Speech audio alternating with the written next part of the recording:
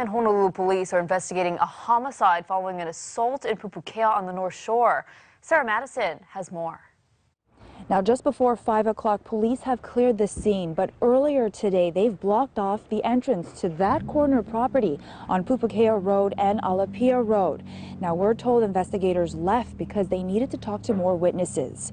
Officials tell us about 12:15, EMS responded to this scene for an apparent assault. They treated a 36-year-old man who was unresponsive.